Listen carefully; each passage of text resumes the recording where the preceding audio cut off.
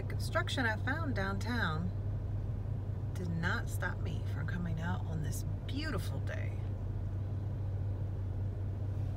They've been working on the highway here locally. Hey y'all. Have you ever gotten the inclination that you just want to share more? You need to create and just share a bit of yourself. Maybe it's just to document your life. Maybe it's to understand what the good bits are about. So, welcome. This is going to be my maybe slight, maybe not slight, giddy jaunt. But I enjoy where I live. I have a beautiful town that I live in. I live in the South, more specifically, North Carolina. And I'm gonna start local and just see where this takes me. I'm not sure if it will take me anywhere at all. It very well, maybe this is it. I don't know. I mean, do we know anything with life though? Do we know what's really gonna happen? No, and that's the beauty of it. So, join me on my little adventure as I document my life and where I live. I have an affection for history, oddities, travel, roadside attractions like this. Look at that. Isn't that amazing? It is over 7 feet tall. It's known as the Mickey Pot. In 1858, two brothers placed this in front of their business.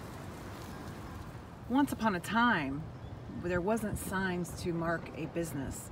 This was your way of marking your business. It was in front of their tin shop. Not a local coffee shop, but a tin shop. If you've seen this big tin pot of coffee, you could assume that all your tin needs would be met just by seeing this coffee pot. It's also rumored that soldiers may have hidden out inside of this during the Civil War. I can't confirm it, but that's how folklore and legends start, by just word of mouth. There's a fork in the road where this gem sits. Been moved several times, but I'm real thankful it's here. I mean, look at that. Apparently one time it was moved because it was distracting in one location it was at, so they moved it here to Old Salem, which, as you see behind me, is absolutely beautiful.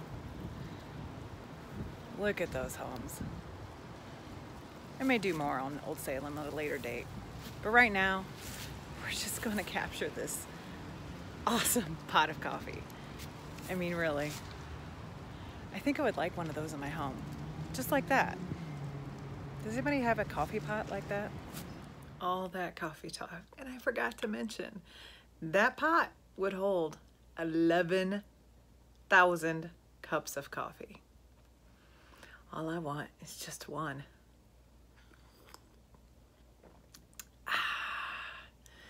Every inch of my heart and soul loves everything to do with coffee. So if you enjoyed my giddy jaunt, please give it a thumbs up, and thank you for watching. Thank you for taking time out of your day. I really appreciate you. Till next time, goodbye.